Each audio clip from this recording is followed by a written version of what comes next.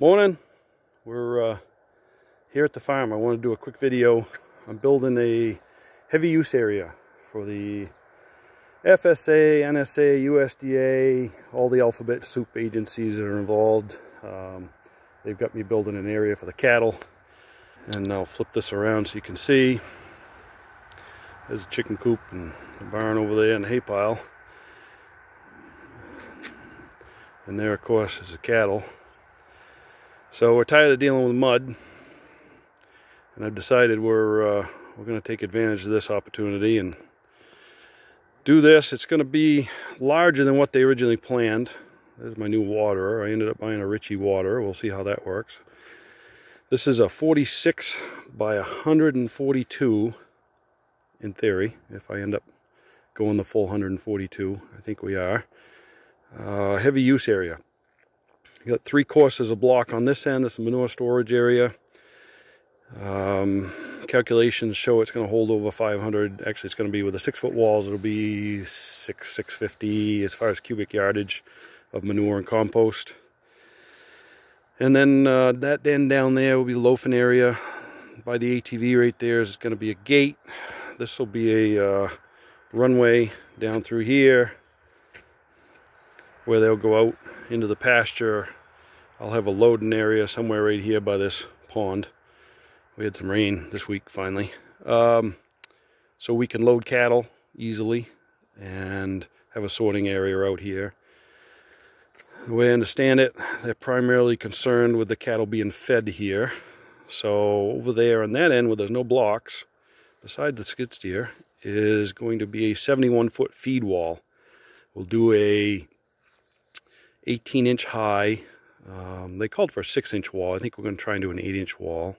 All kinds of rebar in it. And then a pad on the outside of that where I'll unroll bales instead of using the feeders. I'll probably still have a feeder in here because I'm concerned about those guys and their horn lengths. They're being mostly Highlands. They have a hard time with feeders. Walk along this wall here. Try not to fall off. So the plan is once this is done, I won't need that anymore. I've been screening all my compost because we're scraping it up off the ground and getting all kinds of gravel and stones in it. So hopefully we no longer have to do that. So I ended up, sneak around this block, down here where the water is going to come in. I had figured we were going to do something like this years ago, but long before we built my mother-in-law's place right there. And way over there at the end of that chicken coop is a riser with 2 1-inch water lines and 220 volts of electricity coming into it, which currently is feeding that chicken condo, which that's coming out of here.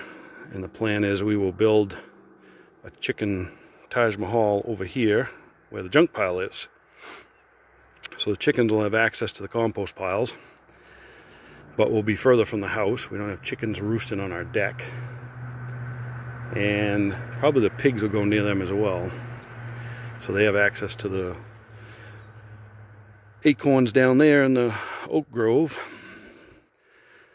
But meanwhile, we'll bring water and electric to this pole. And I sleeved water and electric across to that pile of dirt over there with a conduit sticking up. I'll put another riser over there, so we'll have a place for water and electric to the chickens and future pigs. And I have a Quonset hut to go up somewhere over there once I move a bunch of junk. And put that up, which will hold our hay equipment. And it may hold a bagger for the compost. I've got an opportunity to buy a bagging system to bag compost and sell it by the pallet or by the bag, which if I'm going to be doing all this compost anyway, I probably ought to be bagging it and taking advantage of the fact there's a much larger markup in bagging, and it'd be something to do in my spare time. So that's what this is. Just wanted to post a video this week. We're planning on pouring it. We will hopefully do more videos as we get ready to pour and get it poured. So you'll be seeing some more. Have a good day.